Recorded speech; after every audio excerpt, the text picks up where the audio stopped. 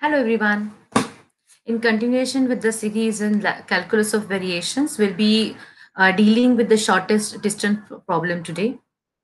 Now, what is shortest distance problem? Find the shortest smooth plane curve joining two distinct points P x1 comma y1 and Q x2 comma y2. Now, if you observe, this is the curve which suppose, so that means what? This is the point P, this is the point Q, right? Let me just change the color. It's looking the same color here. Yeah.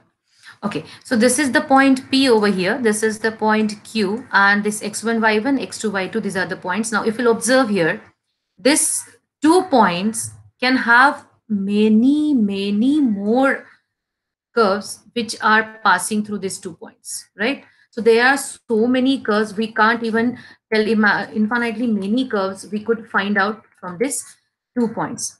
But we have to find out the condition is the shortest distance I want to have passing through these 2 points. Okay.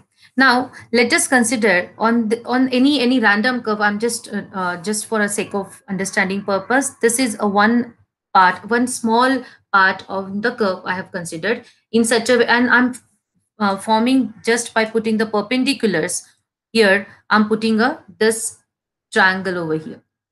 So if you observe, this is a right angle triangle here. This is a right angle triangle here. So what that right angle triangle will give me, dx square is equals to dx square plus dy square, as usual, the Pythagorean theorem. And this will give me ds is equals to square root of 1 plus dy upon dx, the square dx. So this is like this, we have got it here. That means what? Total arc length of this will give me integration from P to Q ds, integration from x1 to x2, because I am dealing here with the x distance. So therefore it is square root of 1 plus dy upon dx square. Okay. Now, minimizing the arc, that means we have extremized this is what is our problem now. This is becomes our functional, and this is the function here. So minimize it, the question has become minimizing the arc length of the function y. So this is what is the functional, we have got it here. Minimize I of y is equals to integral x1 to x2 square root of 1 plus dy by dx, the square dx. Right? Now, what is my function here? Function that is a function of x, y, and y dash is square root of 1 plus y dash square. So this is 1 plus this dy by dx has been replaced as y dash. So it is y dash square, right? So it's this way, it is y dash square. Now, what other observations I could have? I could say that yes, there is a y absent here because it's square root of 1 plus y dash square. So this dou f upon dou y becomes 0. If it is so, then dou f upon dou y dash will give me the value. So I have to just differentiate this with respect to y dash. That will give me y dash upon square root of 1 plus y dash square. This is what is the Lagrange's equation, or Euler-Lagrange's equation, Euler-Lagrange's equation, whatever the name you want to say. So it's been this equation becomes here d upon dx dou f upon dou y dash is equals to 0. This will give me y dash upon square root of 1 plus y dash square is equals to constant, because it's the derivative of this function is 0. That means what? That function is equals to constant.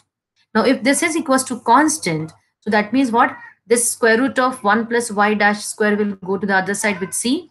So y dash square, so I'm making a square of both the sides. So it's y dash square is c square 1 plus y dash square. So after simplification, it's y dash square minus c square y dash square is equals to c square. So this will just come to the other side, and this will get combined, and it will give me y dash square, right, is equals to c square upon 1 plus c square. But what is this? This is nothing but y dash is equals to square root of c square upon root, that is square root of c square upon square 1 minus c square. Let us say for that is my m. So what will happen it here? It's nothing but a constant, right? It's nothing but a constant. And if I will integrate y dash is equals to m, I'm going to get y is equals to mx plus b. B is a constant of integration. So, but what is this? Mx plus b is what? This is nothing but the line passing through 2 points where these are the points y x1, y1, which is y1 is equals to mx1 plus b. Then if for this particular point, I have y2 is equals to mx2 plus b, and therefore my m becomes here y1 minus y2 upon x1 minus x2, which is the slope of the curve or the line, and m is equals to y1 minus y, this b is equals to y1 minus y2 upon x1 minus x2 into x1. It's simple as that. So this is what I could find out my b, I could find out my m. So from this y equals to m is nothing but this quantity over here. This is what is m given to us, and this b we could find it out using this initial or the points p and q. We could find out that b is also equals to this.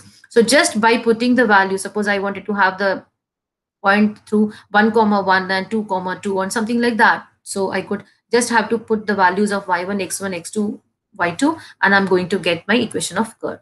Thus the curve having minimum arc length passing through the given two fixed points is nothing but a straight line, is nothing but a straight line. So we have just proved it right now here, that passing through a curve which is a smooth and which is of a shortest distance is the line passing through the 2 points. We are aware of this fact, but we have proved this using the calculus of variations.